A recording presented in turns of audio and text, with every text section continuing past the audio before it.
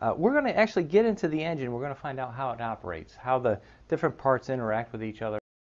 Before we get started, though, I want to make a distinction. There's two types of engines out there that we're going to be dealing with in small engine repair. One is a two-cycle engine, or a two-stroke engine. And it's the type that you find on chainsaws and weed eaters. It's the kind that you mix oil and gas together. We're going to deal with that at a later date. Right now we're going to be dealing with lawnmowers, power generators, log splitters, those kind of engines where you actually add oil to the crankcase. Okay? That's called a four-stroke engine, and that's what we're going to delve into now. I've removed a lot of the bolts already so we can get right into the engine. The first thing we're going to remove is the blower housing. Then we're going to remove the spark plug cable and just kind of toss it aside. And I've already removed most of the head bolts. I just have that one last one, and the head will come off. There's two types of four-stroke engines dealing with the valves. There's the one called a flathead, and the valves are on the side of the piston.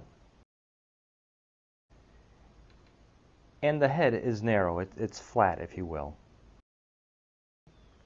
The second type is what they call an overhead valve, where these valves are then placed directly in the head and they're over the cylinder.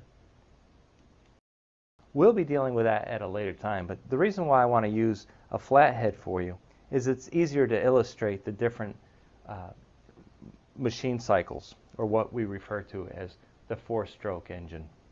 If you understand how a small engine operates, what's required, what it's doing, when it's doing it, it'll be a lot easier for you to diagnose what's wrong and troubleshoot and then repair that area that went wrong. So let's get into this. The first part of a four-stroke engine is what we call the intake stroke.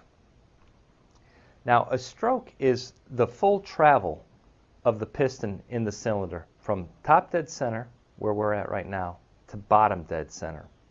Now, it doesn't matter if we're coming up or going down. That's considered a stroke. So again, the first one is going to be an intake stroke. Before we get even into that, look, there's two valves right here. One's a little bit larger than the other one. And the top one, if you'll notice, from the carburetor there's a tube and it enters right there. A valve is like a door, if you will. And as you turn the flywheel, the door will open, or the valve will open. Okay? And in this particular case, it's the intake valve, and it lets in the air-fuel mixture that's going to go into this cylinder right here and eventually explode. The bottom one is our exhaust valve. See, it just opened right there? And if I remove our muffler,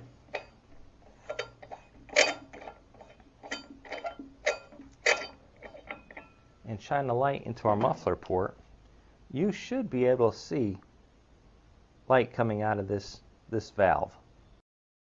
That's for the exhaust to come out of the engine through the muffler.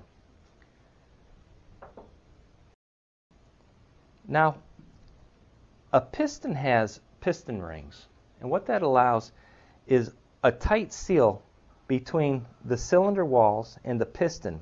So when the piston travels downward, it actually will create a vacuum. And with the intake valve open, it's going to draw in air and fuel mixture and bring it into the cylinder through this valve or this doorway.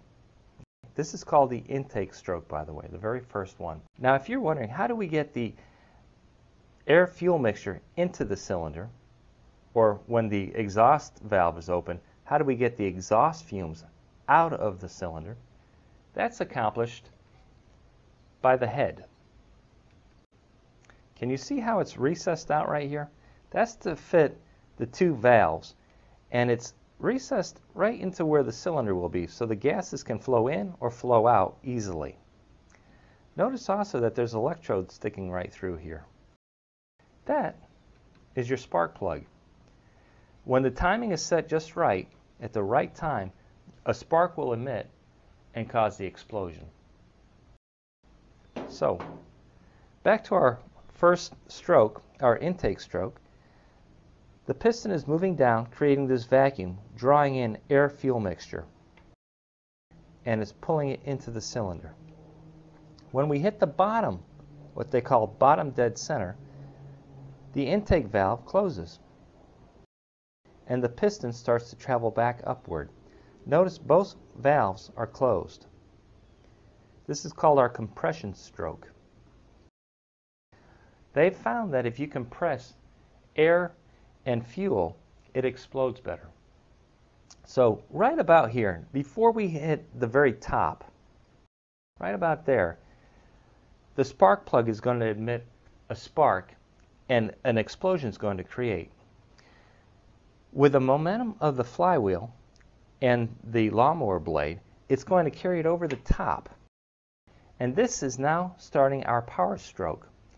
As the fumes expand and burn off, it's going to force powerfully this piston back down the cylinder, just like that.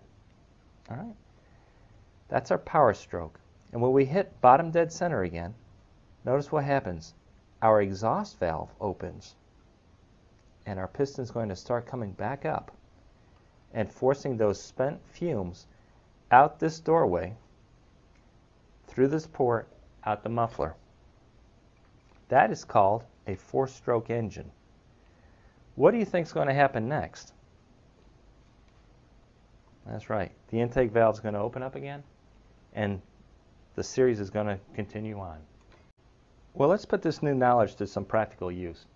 Let's create a hypothetical situation where you went through Craigslist and you found a rototiller that you were interested in, or a riding lawnmower, and you wanted to see how much life is still in that engine.